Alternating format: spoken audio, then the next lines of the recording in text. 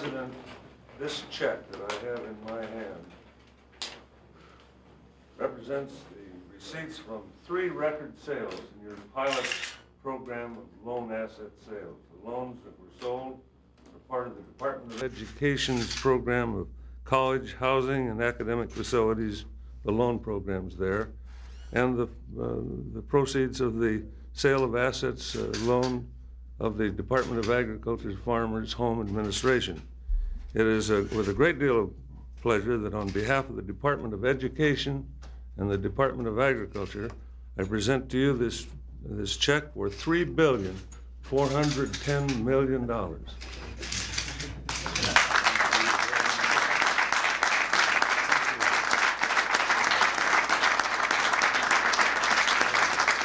Thank you.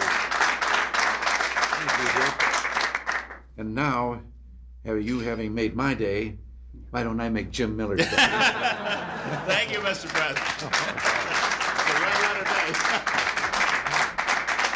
Well, thank you, Secretary Reagan. Jim, you have it now, so that ought to reduce this fiscal year's deficit by over $3 billion. And I welcome Professor Linnos and the members of the Privatization Commission. These loan asset sales were very successful, as you can see, and they sold easily and on very favorable terms because of a great deal of hard work on the part of officials at the Departments of Education and Agriculture and by people like Joe Wright at OMB. The loan sales proceeds of approximately $3.41 billion constitute a significant step toward reducing the federal government's deficit, as I've said.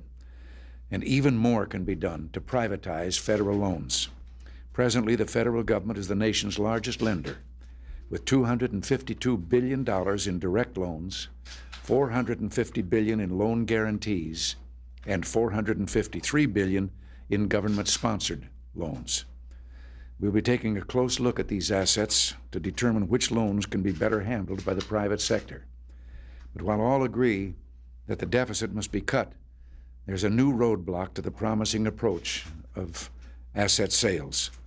As part of the Graham-Rudman-Hollings fix in the debt ceiling extension, Congress prohibited counting the proceeds of asset sales toward reducing the deficit. This reflects the choice of some in Congress to achieve deficit reductions through higher taxes or lower national defense. Others agree with our position to reduce the deficits through cuts in wasteful domestic spending and through privatization measures such as the one that we announce here today. Any congressional restriction on deficit reduction, which would increase the tax burden on every taxpayer, is wrong.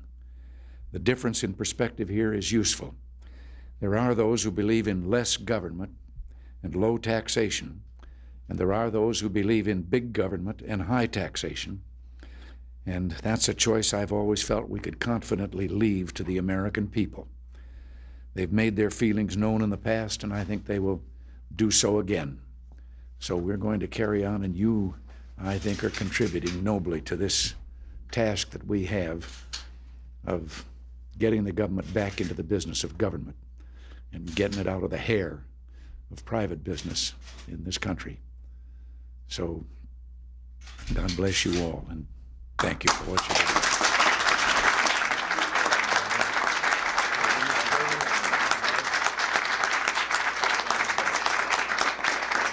Thank you. Thank you. Now I'll let you all get back to work. It's more important than what I'm doing. Mr. President, it sounds like your Judge Bork nomination is in trouble. Well, I'm very optimistic. I think that common sense will prevail and they will realize he's the best choice in the market today for that post. Senator Cranston says that he's licked already. He's counted the votes. Well, Senator Cranston's been wrong before. What do you think of Casey's off-the-books operations which have stunned this town and the country? But what? Off-the-books, Casey's operations. I think that there's an awful lot of fiction about a man who was unable to communicate at all and is now being quoted as if he was doing nothing but talk his head off. Well, did you sign the directive that led to a massacre in Beirut? No, and I have a copy. of the measure that I signed. Can we see it? It was nothing but that we were all approving a plan requested of us by the government of Beirut, of Lebanon, I should say, to help them in counterterrorism.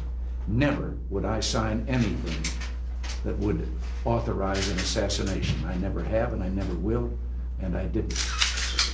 Did he carry out any actions without your knowledge, Mr. President? Keep all these people get back. Did he carry out any covert actions without your knowledge, Mr. Casey? Not that I know of. Well, don't you think you should have known? It seems to me that he did a lot of things you didn't know about. No, I think I did know, and there are a lot of things he's being charged with right now. I was going to say credited with, but you couldn't describe him as charged with, and I don't think any of them have a basis in fact. Do you support the Iranian oil embargo?